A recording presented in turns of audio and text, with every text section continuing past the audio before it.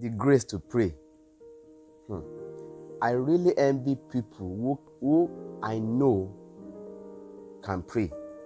And I have never for once thought I can ever pray. Even though most of the times I pray, I usually do by prompting. And when I don't have this prompting, it is difficult to pray. So I still wonder if I could ever pray like people who are here pray for 5, 6, 8, 10 hours. Not to even mention 24 hours of the day. Recently, I heard God, I believe, tell me when the time to pray for hours comes, you will pray. This, I believe, when it comes, we will have the easy yoke and the light burden according to Matthew 11:30. But this morning, I just got a call from my mom to lay a complaint. And the first thing she said, in her words, she said, Udwak, listen to what I am about to tell you. I know you can pray and pray very well. This alone really encouraged me, and I know whatever she has noticed or have seen or heard or perceived couldn't have been at my prompting, but the Holy Spirit. Zechariah 12:10 says, and I will pour upon the house of David and upon the inhabitants of Jerusalem the spirit of grace and of supplication, and they shall look upon me when they are pierced, and they shall mourn for him as one mourned for his only son, and shall be in bitterness for him as one that is in the bitterness of his firstborn. I know there are some of us, with no doubt, feel this way. You feel you cannot pray. You don't even know how to pray. So you don't want to ever be in a place where they pray, not to talk of leading prayer sessions. The truth is, it is not the eloquence of prayer or the length of prayer that makes prayer effective. Rather, it is the level of grace on the vessel praying that makes the difference. So it's not the person, but the level of grace upon the person. And guess what? Those who feel they can't pray probably have the greater grace on them to pray and get answers, because it is not at their prompting, but by the prompting of the Holy Spirit through the grace it pours on people. Hebrews 4:16 says, let us therefore come boldly unto the throne of grace, that we may obtain mercy and find grace in help in time of need. To help in time of need. James 4:6 also says, but he giveth more grace, wherefore he said, God resisted the proud, but giveth grace unto the humble.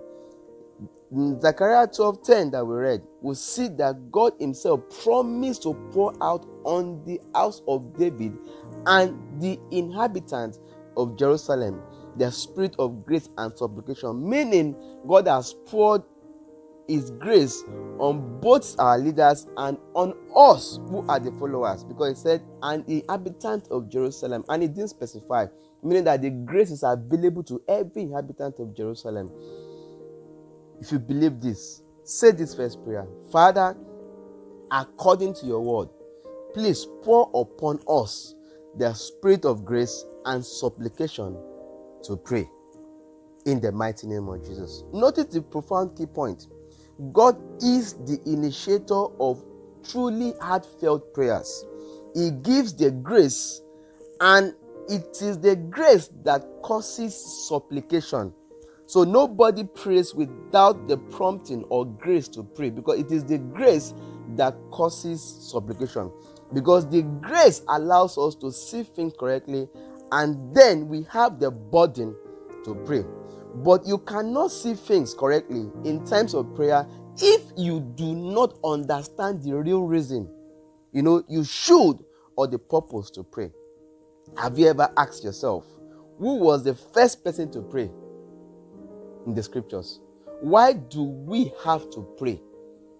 Why did God institute prayer? when God can just step into our lives and do whatever He feels like them, because He rules and reigns in the affairs of men. But God waits upon us to call upon Him before He can act on our behalf. I came across the book of Miles Monroe on prayer, and the introduction of the book alone has set me on fire in this context, talking about prayer.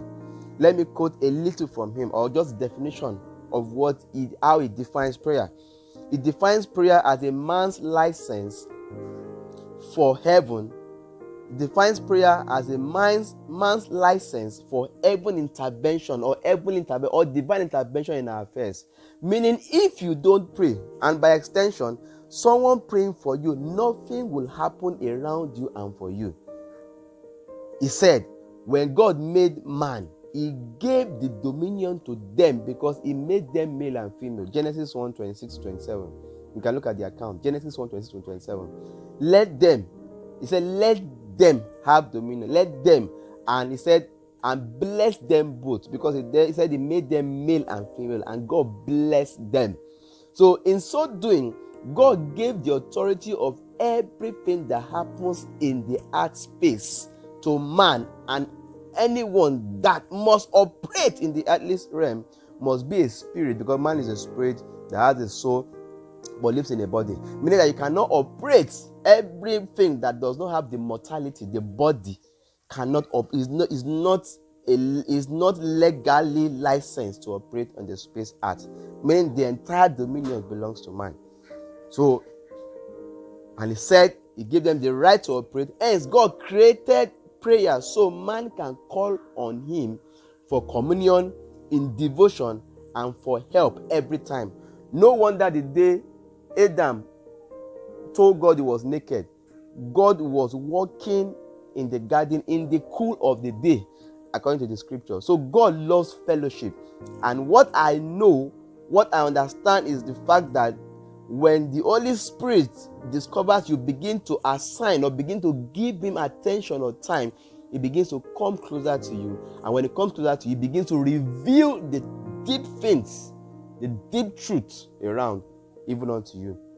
Psalm 50:14-16 says, offer unto God thanksgiving and pay thy vows unto the Most High.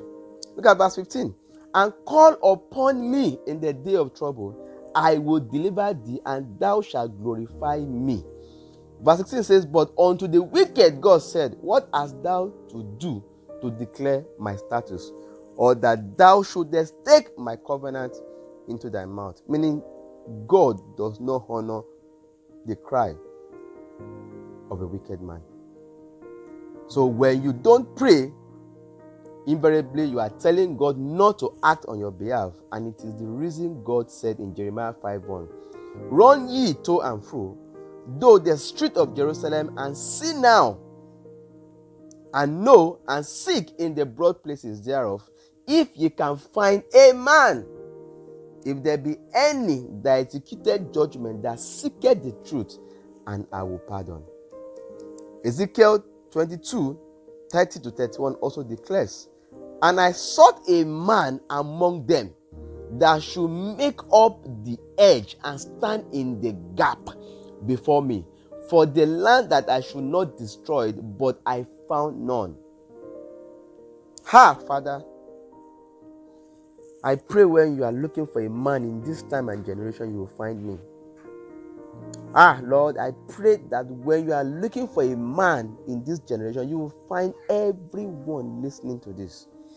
In the mighty name of Jesus. Verse 31 says, therefore have I poured out my indignation upon them.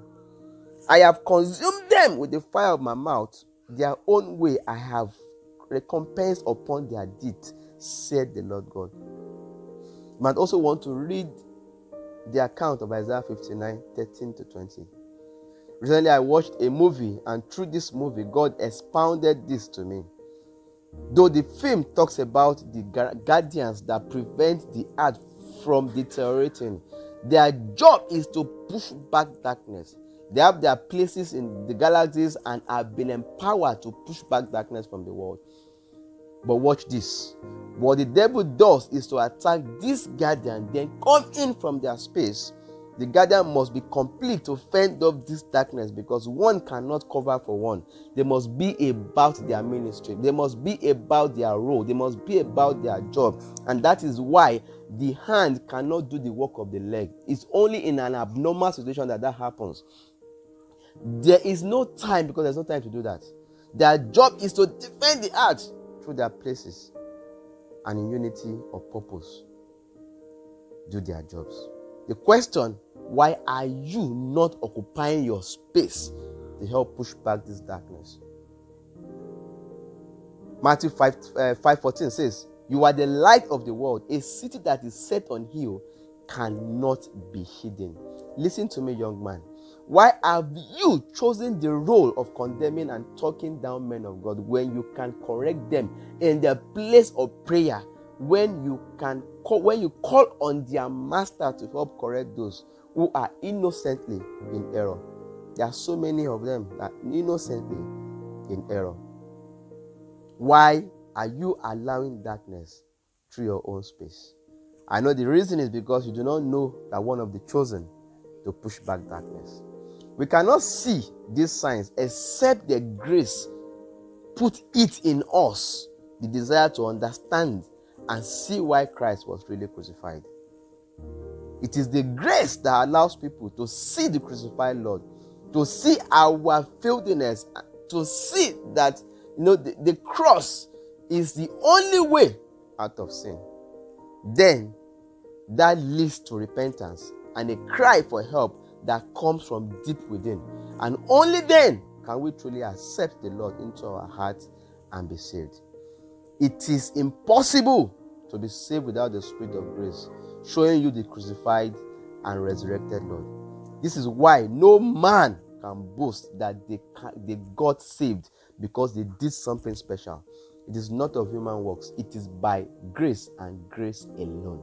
This is the reason we have been chosen to take our place as we pray for the promised child, for the promised grace, to supersede the abundant sin in the world.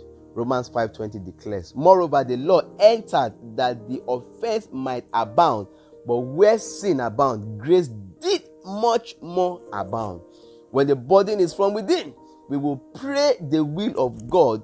But when our prayers are motivated by need, we will always pray amiss and not even have the reason to pray at all. The moment your eyes are open to see the crucified Lord, the reason He died for the Lord, the reason He died for the world, then the Spirit of grace has visited you. The Spirit that also enables and empowers prayer, according to Romans 8:26, because He helps our infirmities. And it is the reason we must ask God to release the Spirit of grace and supplication on us. If you are among the 7,000 who have refused to bow their knees to Baal, join us to pray these prayers. Father, please pour upon us the Spirit of grace and supplication. Father, please pour upon us the Spirit of grace and supplication. In the mighty name of Jesus. Father, please help us travail and pray in line with your will and with your will alone. In the mighty name of Jesus. Say, Father, please grant me the heart gripped by your grace. A heart gripped by your grace. Grant unto us in the mighty name of Jesus. Thank you, Lord, for your grace that offers salvations to everyone. Thank you, because your grace offers salvations to everyone. Let men in their different aspects, different places in life, different locations begin to see the grace that has appeared in the mighty name of Jesus. Was the Father, please help me do what I'm here for. In the mighty name of Jesus. Help me stand in my place to fulfill your will on earth. In the mighty name of Jesus. Empower the heart through me. Lighten up the world, Lord, through me. Let my light so shine, Lord, this moment, in the mighty name of Jesus. Lord, I thank you that from your fullness, I have received grace upon grace. For grace and truth have come through you, in the mighty name of Jesus. Say, Lord, I thank you that I have been saved by your grace through faith. This is not my doing. but it is the gift from you.